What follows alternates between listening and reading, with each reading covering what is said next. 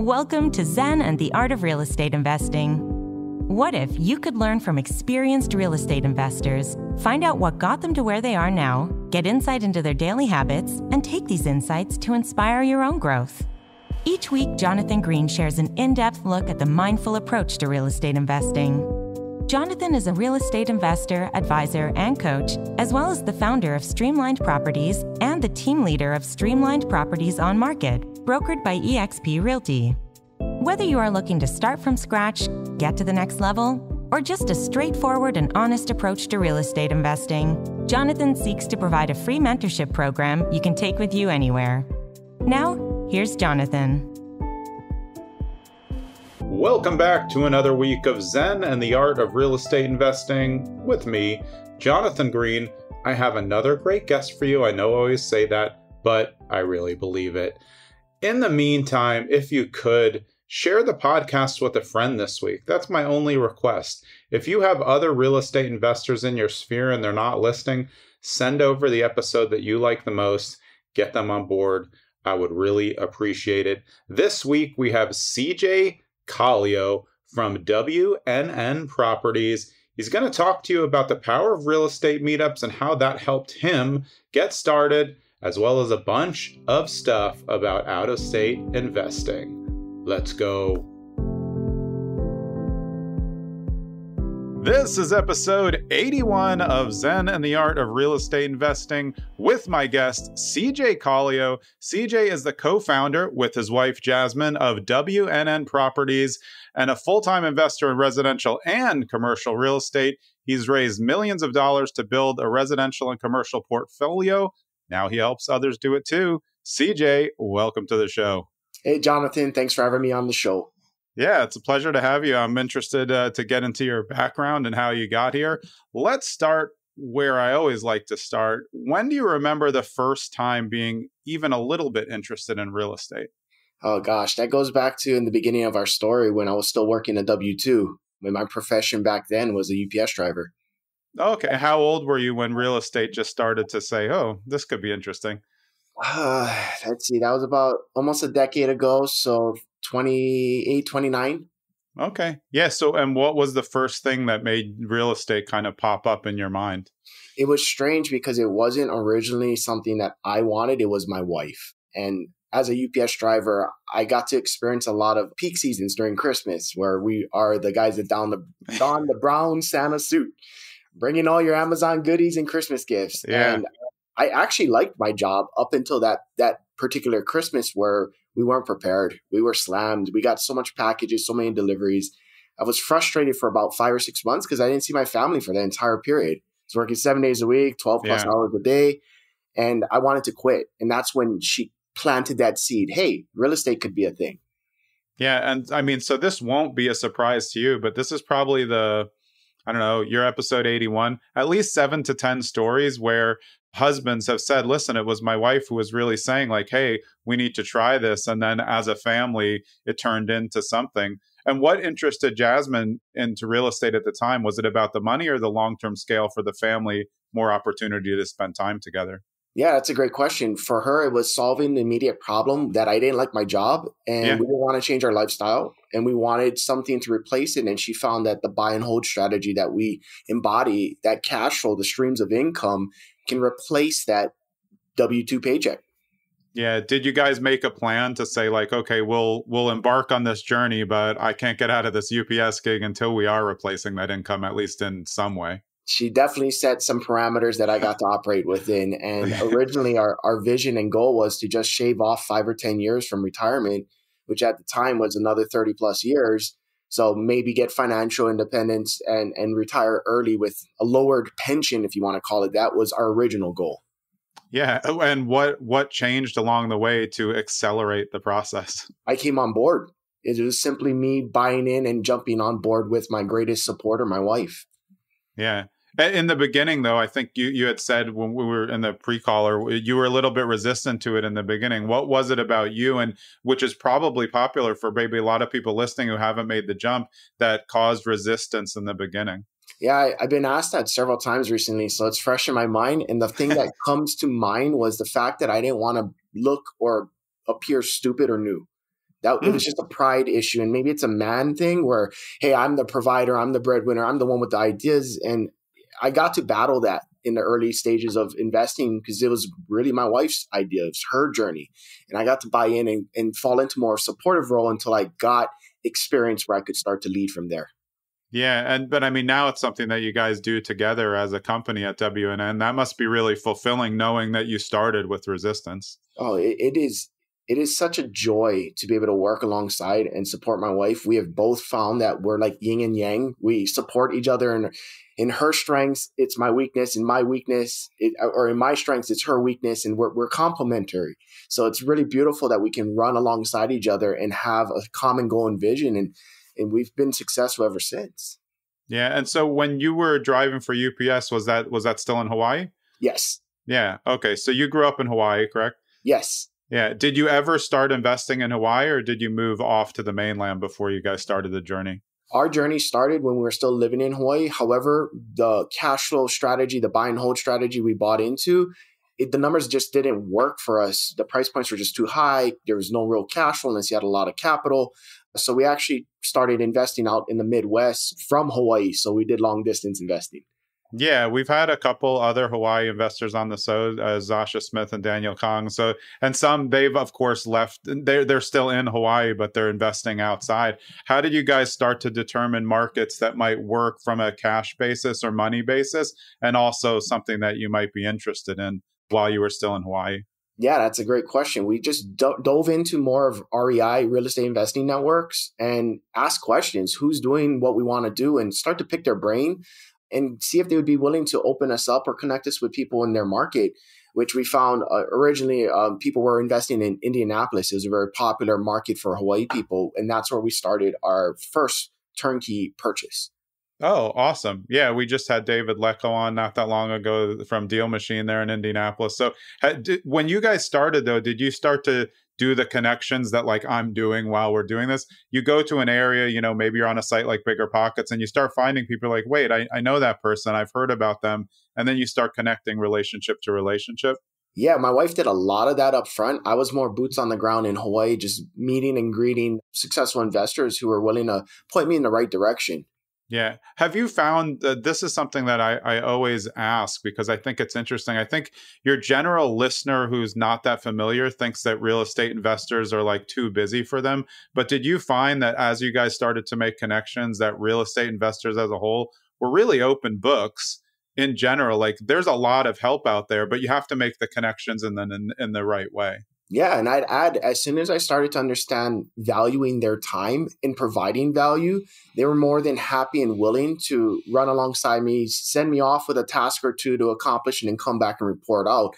And we got to develop some really good relationships as I was growing in the newbie investor space.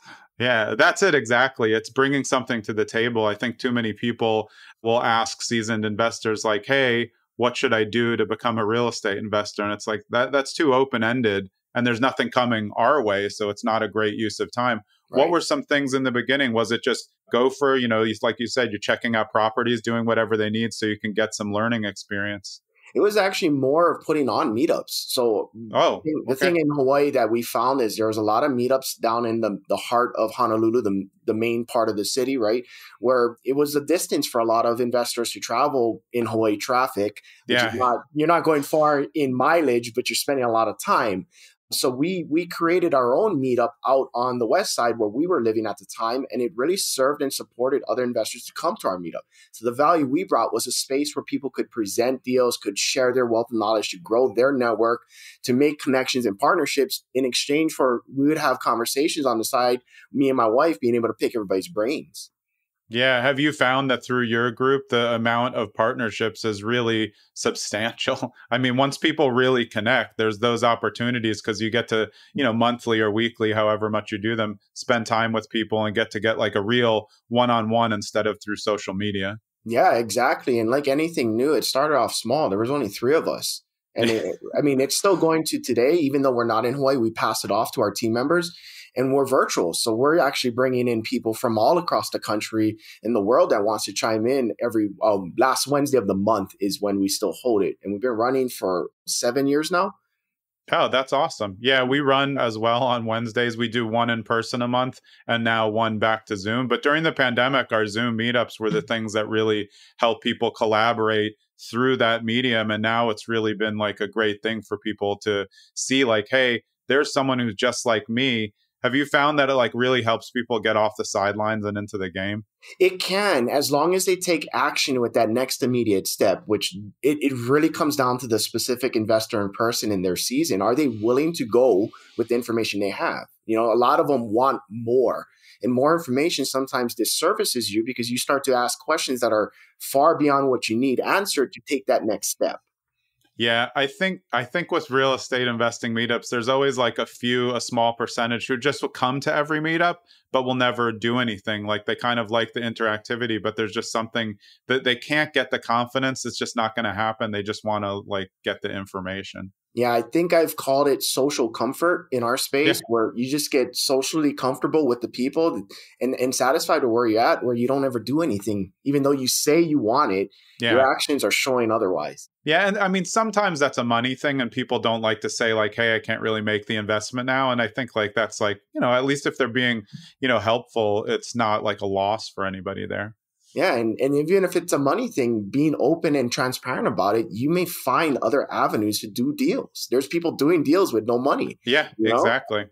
Yeah, I think creative finances obviously it's become more widely known as PACE and people like that have expanded it, but it's always been an option. My dad used to use seller financing, and he didn't need to. It's a strategy that works for some sellers. Have you find that when transitioning from Hawaii to the mainland, that anything changed in terms of your like how you were looking at investments? I know you were looking at Midwest first, but what was the first area that you actually ended up investing in?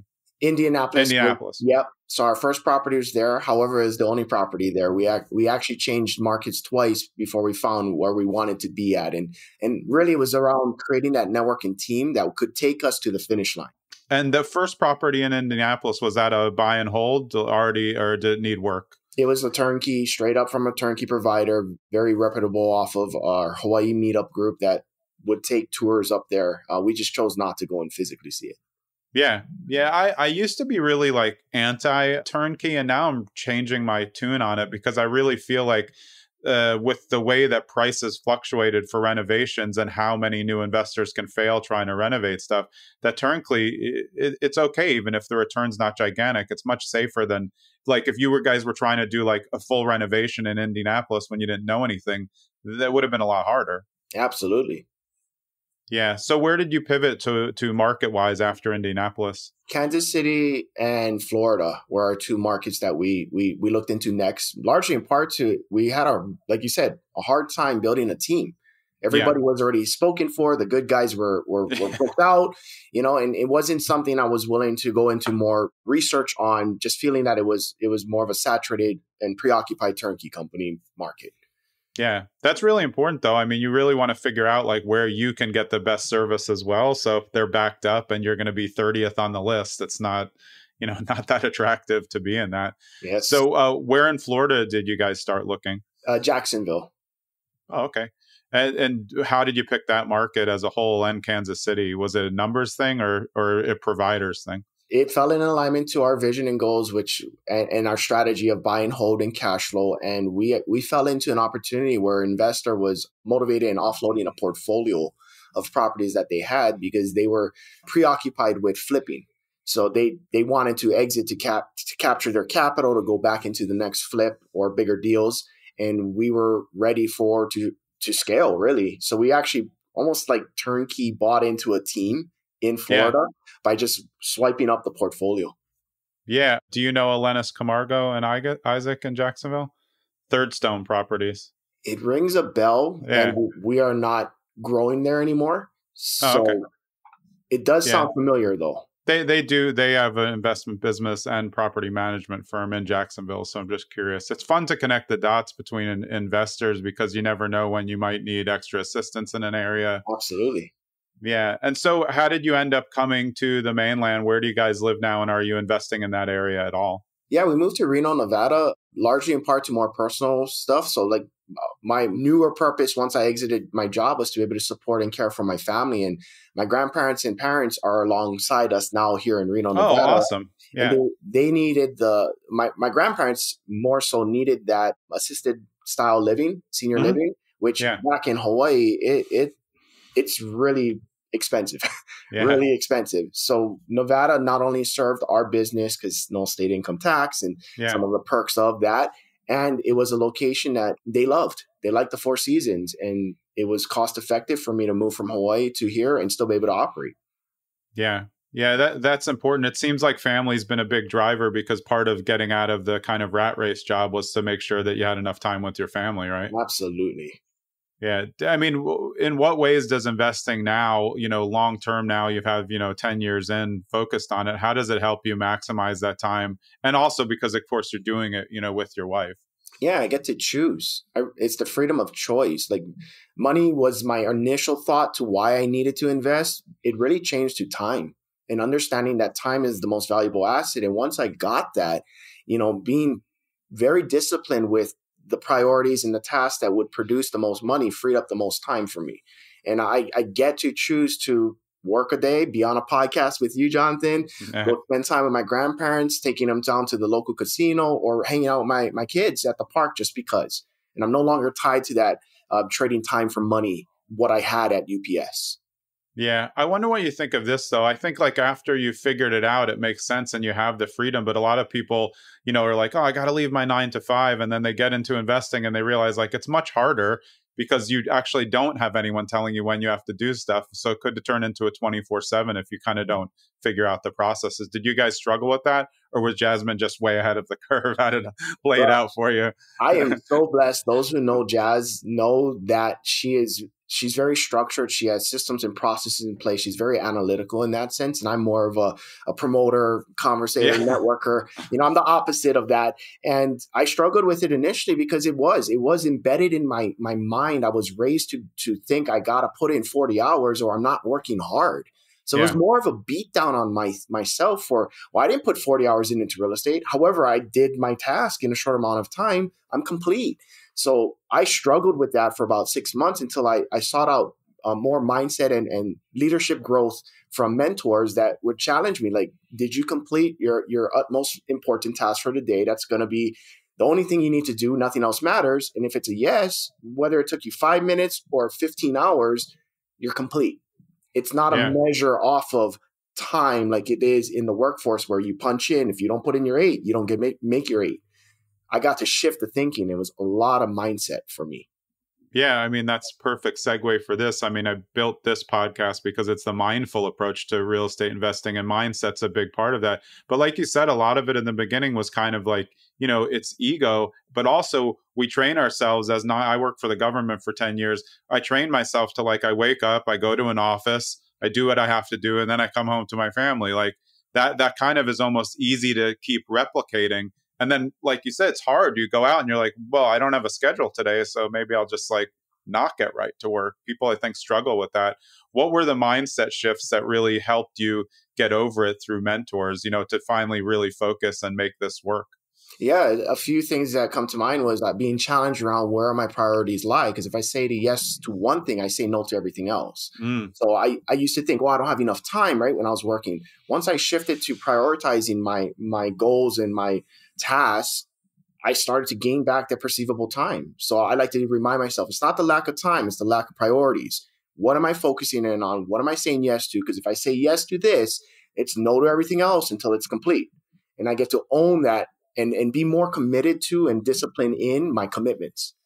Yeah, that's great. I think generally most people are saying yes to too much, especially like high I personalities who are people pleasers that can't say no to anything. Yeah. But then how can you have time to accomplish anything? Exactly. And saying it to yourself, to me, was the biggest shift because I tend to lie to myself. Nobody can hold me accountable when it's up here in my head. Oh, yeah, I can do that. I can do that. I can do that. And then I realize, oh, crap, I said yes to 50 things today. How am I going to get that accomplished? And then I feel overwhelmed and I choose to do nothing. Yeah. Versus just focus on that one thing. What's the next step that I get to work on today? Yeah, and that overwhelm reminds me, it's a classic comparison to analysis paralysis that real estate Yes. investors get into. They're like shoveling all this data into themselves, but they've never even looked at a property. Have you found that investors struggle with that? They're really good at data, but they're not doing a lot of in-person activity, which could be meetups. But of course, you need to see properties even if you're not investing in the area. Absolutely. Putting in the reps is what separates the ordinary from extraordinary. And what I like to share with the investors that I get to work with is more is lost by indecision than the wrong decision. So make a decisive decision and run with it. We like to talk about creating results because from results, you've now applied the head knowledge into actual hands and feel knowledge. And you get to really sift through and debrief what worked, what didn't, and what am I going to do differently next? Yeah, well, that's important clarification because it's just results. It doesn't always have to be positive results. Like it's okay if you mess up. It's about what you do to fix it. And like I've always said, a lot of people are always so like, oh, I never want to have a bad deal. I mean, in your worst deal, if you have money down, you still get the money down back unless you've made a gigantic blunder, which is pretty hard to do unless you're not paying attention to anything. But like, sometimes you just take a softball and it's like not going to be the best one and you have to trade out. Have you had that happen where like, hey, this deal wasn't as great as I thought it was going to be, but at least I can turn it into something else, a different deal? Yeah, and I've had deals where I've left in far more than what I would have if I just simply bought turnkey. And what the shift for me that really supported me in forward movement was redefining failure and calling it investment. It's an investment to my schools of real life example. It's the school of hard knocks, right? I'm investing in. So how do I make a return on maybe I left in 10 grand more than I should have? How do I take that 10 grand investment of the lesson learned and get a return on it over time? And that's how I see the debrief aspect of things. All right, the deal didn't work. Where can I improve on? Maybe I get to offer lower. Maybe I get to renegotiate better. Maybe I get to choose my rehab or team members differently and start to come from an ownership standpoint where I now control the situation versus being victim to it. And then it's very easy to come from victim and say, hey, it's their fault. They didn't tell me. You got to operate from ownership. Nobody makes you do anything in real estate. You get to own the fact you chose. Yeah. I mean, you have to. But it's like you said, sometimes we do catch ourselves lying to ourselves, but it's how quick we realize like, okay, that's really not true. That you can pivot and get back to it because the lying to yourself can lose you a lot of money. Yeah. Just keep throwing money into something to try to put Band-Aids on it. Yes, exactly. Hey, it's Jonathan. This is just a brief interlude to talk to you about Deal Machine. Listen, I've used Deal Machine and I was crushing it with my Concerned Citizen postcard on Deal Machine. You can look that video up on my YouTube and find out how I did it. It works. Deal Machine works. I've had David Lecco, the CEO, on the podcast. So if you want a free trial of Deal Machine, the elite Driving for Dollars app, and I'm telling you, it works if you use it correctly, you can go to my link at bit.ly/Zen Deal Machine. Now, bit.ly is bit.ly/Zen Deal Machine. It's free and you'll be up and running in 2 minutes, and then you can figure out if you want to keep it. Let's get back to the show. Yeah, so I know you guys have done a lot of BRRRR strategy. Do you think that the BRRRR strategy, like right now, we're recording September 25th, 2023. How do you feel about the BRRRR strategy, at least in the areas that you're working now? Is it still as viable as it was a couple of years ago? Yes, it is. And like you were mentioning, pivoting is key. So a BRRRR back when I first started was easily attainable to hit the perceivable 1% rule that you would shoot for in a turnkey, right? 1% is basically a $100,000 property should rent for $1,000. In today's market and COVID, post-COVID real estate, 1% almost disappeared because of the price points being so high and rent not being able to keep up. So what we chose to do is to pivot on our strategies on how we acquire or what we do through the BRRRR. And one of the things that I was able to find that worked for us extremely well, especially during the COVID spike, was redefining the BRRRR to more of a hybrid. And what I mean by hybrid is you're rearranging R's. And what that looks like, as an example for your listeners, is I'm looking for distressed turnkey properties that are underperforming. So maybe we'll take an example. Market rents $1,000 and it's rented for $750. The the owner is selling it because they may not have the capital available to increase the rehab or evict the person. I can come in now and solve a problem and maybe keep the tenant in at fair market rent or slightly bump it and defer the rehab down the road. So I'm replacing the rehab with the rent and just moving ours around. Got very creative where we were scooping up a lot of distressed turnkey owners that didn't want it anymore because maybe it wasn't their strategy. And we found opportunity there. So I've been touting that. I've been calling it reverse burr for a couple of years because we found it in Philadelphia that there were properties that you could get where they were in, okay shape, but the tenant was in place and the tenant was fine with the place. So like you said, you're saving all that rehab money and then it's buy, rent, wait. The only thing is you need to leave your money in there longer. So it's really for people who can leave, let the money sit, marinate a little bit. But then look, 1 or 2 years, it's going fine. It's not a huge moneymaker, but then they leave. You not only have the appreciation, then you do the rehab, you get a giant appraisal value, take all your money out, and hopefully you can burr there, get another one just from that major profit. I love it. I've been talking about that, and I'm glad somebody else is on board with me. It really works, though, because I think people think like everything has to fit a model. Hey, I heard this burr model, I'm just going to do it. But it doesn't make sense because a lot of people don't have the money to do that rehab right away. And tenants, you can't get all the properties aren't vacant. Yeah. Getting tenants out in different states is a lot different. So sometimes you have to sit with them and, try to get them up a little, but just take it as like, hey, I'm saving on rehab. Exactly. Yeah. Great ideas. So at WNN now, what's the overall scope of the company? What are you guys looking to buy as a company, and who are you helping buy properties? Yeah, so we work with two different tiers in our mentorship program. We have a residential for those that are wanting to come in and start growing their portfolio, or maybe feel that they're stuck at some level and need additional advice and guidance from somebody who's done more, added more. And then we also have our commercial aspect, because that's what we shifted to about 5 years ago into the commercial space. We like to use the monopoly analogy. The game is to buy a set to add greenhouses because that's where the cash flow is. However, when you trade those greenhouses in for a red hotel, that's when you're banking. So we like to train people to build their residential to then move into commercial and utilize one of the strategies we utilize is the 1031 exchange. Basically defer your gains down the road and roll it into a larger asset. Yeah. I think I grew up with a dad who was really just like a foreclosure investor. He just bought like all sorts of like random atrocities and some very, very good ones.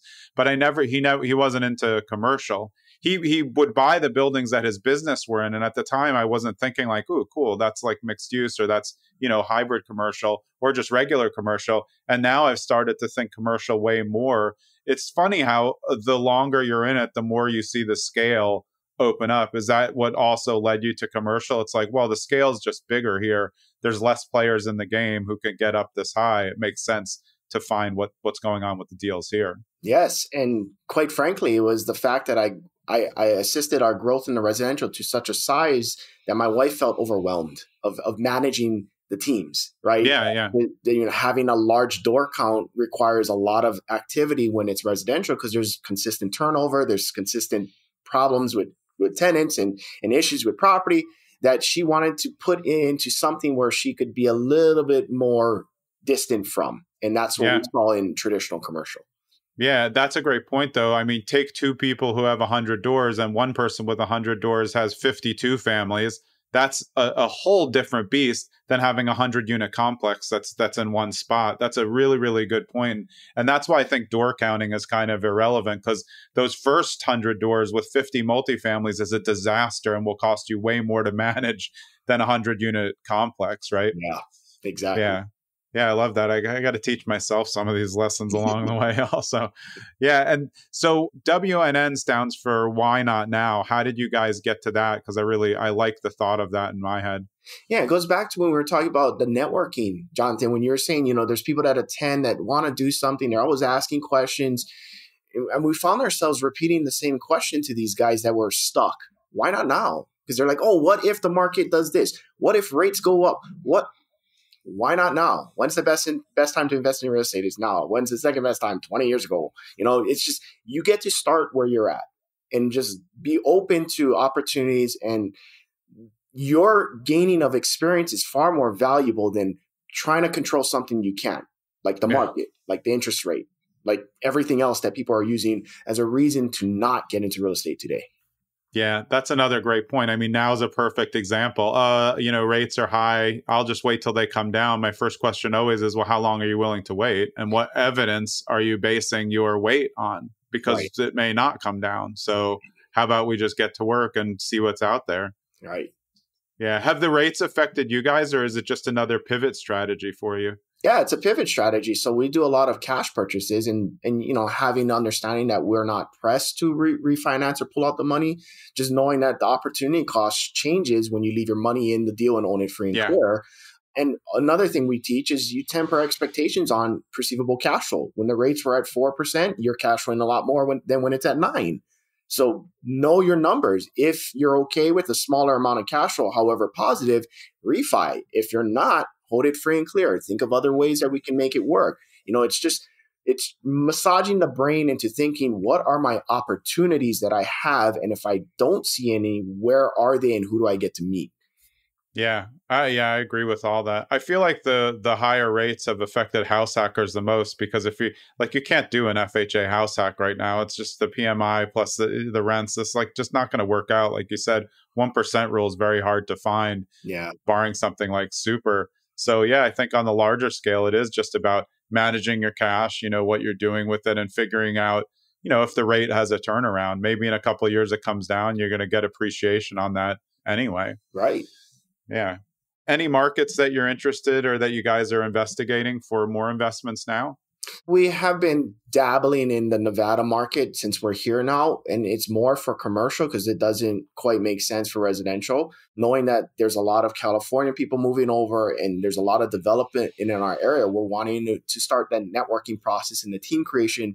And we have an expectation it's going to take several years before we find that solid team where we can start to break ground. And we're okay missing the perceivable boat because I can't control what that looks like. I can control my networking. I can control the team members I'm creating relationships with. And we're going to do what we do in every market. Start small.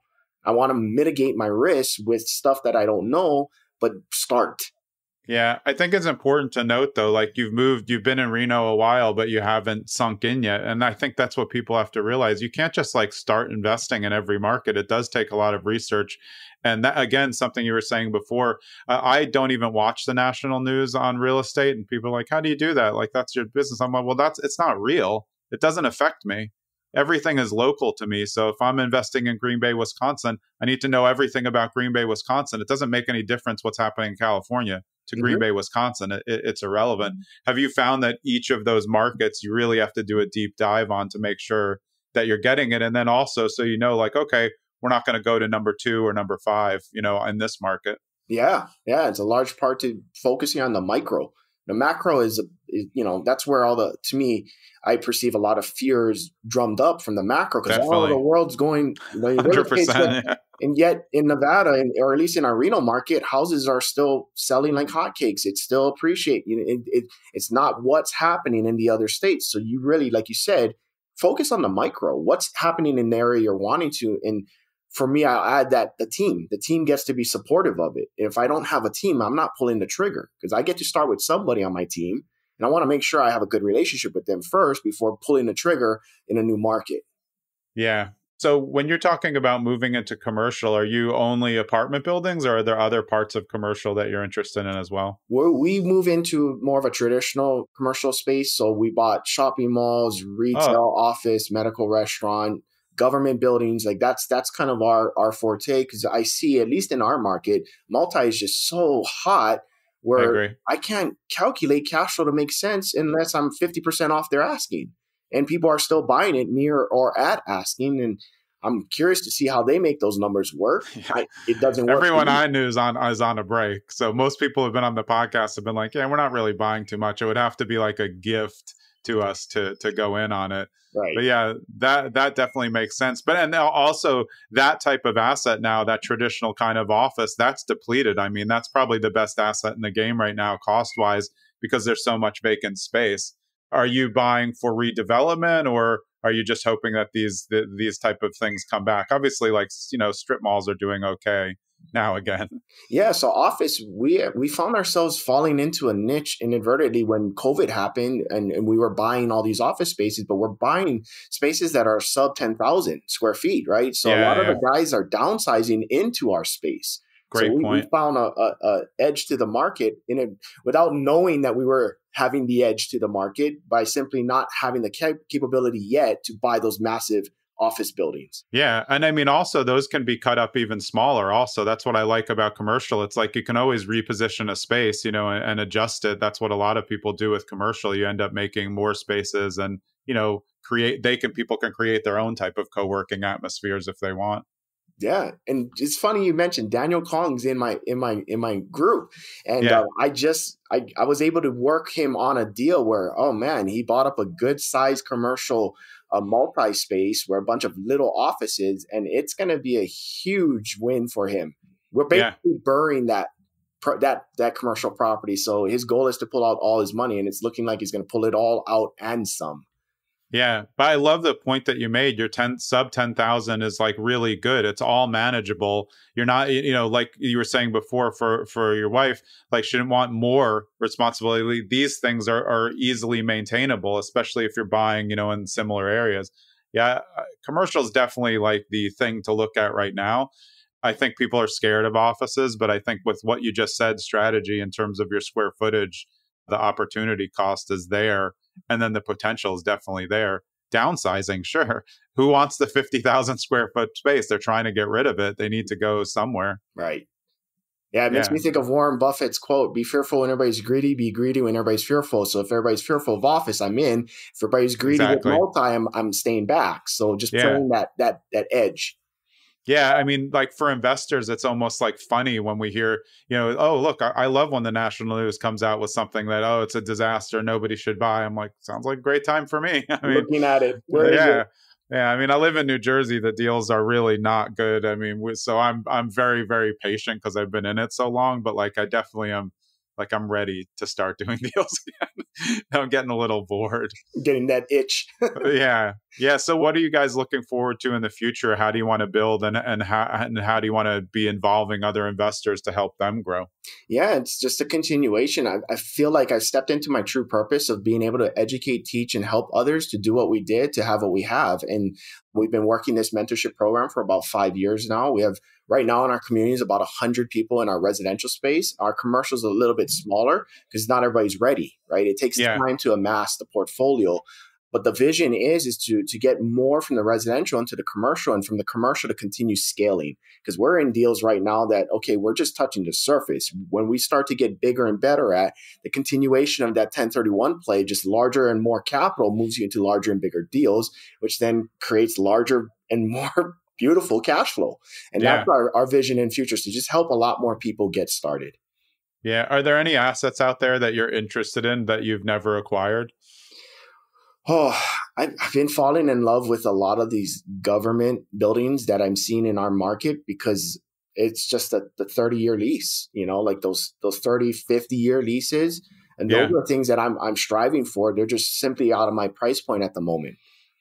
Yeah, that makes sense. Yeah, I mean, I think that's something I haven't heard. A lot of people are like, "Oh, I'm thinking mobile home parks," which doesn't sound good to me. Self-storage sounds great to me. I look at them a lot. I haven't pulled the trigger, but yeah, I like buildings, and also I like long leases. So this makes sense. You're getting something that almost has some type of historical context for a lot of the towns. So long term, it could be something else, but it's a hub.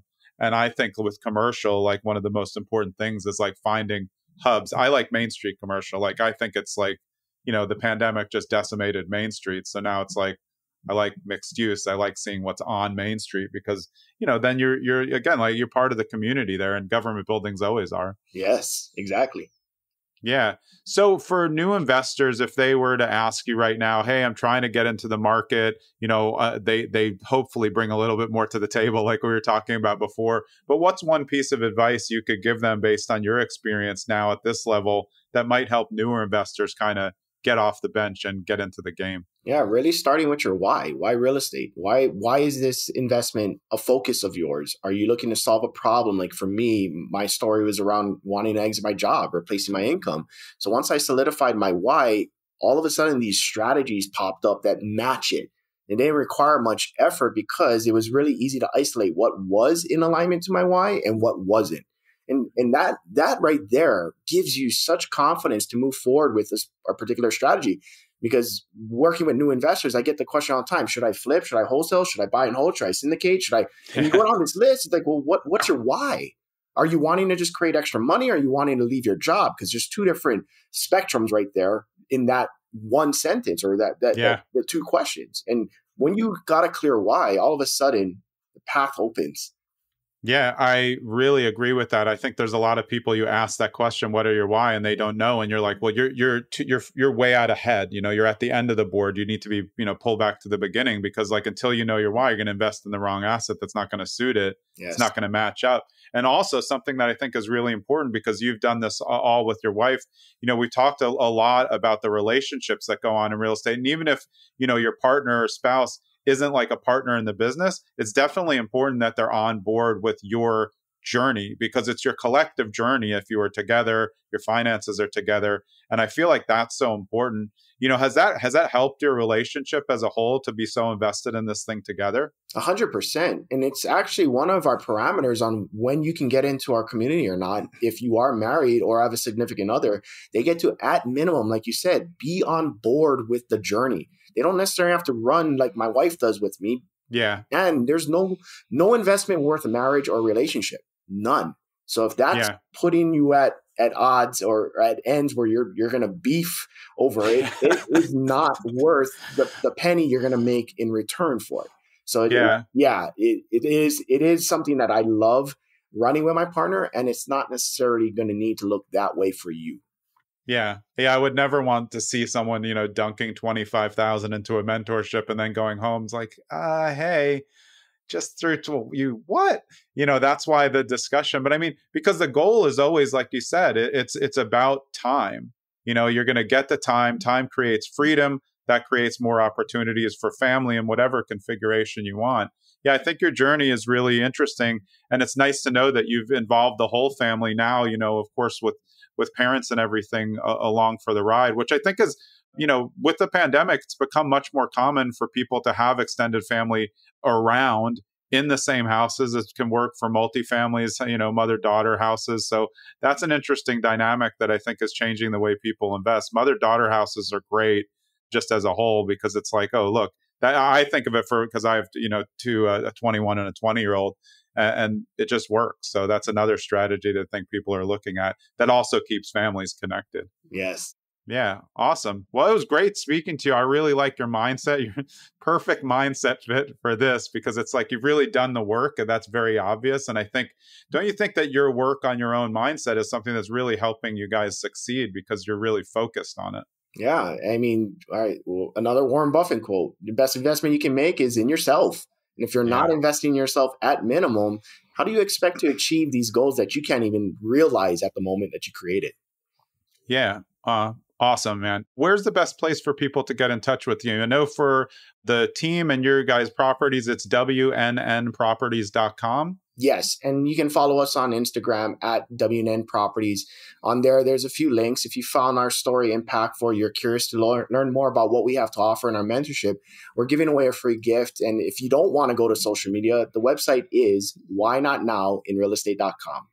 Yeah. Okay. Yeah, that's it. Why not now don't miss the in realestate.com. Free gift from CJ and the team at WNN Properties. So go check that out. CJ, it's been a pleasure. I hope I get to meet you one of these days in the near future. Thank you, Jonathan. Yeah, man. Thanks so much. This has been episode 81 of Zen and the Art of Real Estate Investing with my guest, CJ Calio of WNN Properties. We'll see you next week. I hope you enjoyed that episode of Zen and the Art of Real Estate Investing with me, Jonathan Green. And I just want to remind you, and this is always an uncomfortable part, I don't want you to think that I'm begging for you to like, subscribe, follow, do whatever you have to do for the podcast, leave a 5-star review. But if you like the podcast and you think it adds value in the real estate investing sphere, then just do me a personal favor. Like the podcast, follow it, share it when you can with your friends. And be so kind as to write a 5-star review if you believe it deserves a 5-star review up against what else is out there. I would really appreciate it, and I hope you keep listening.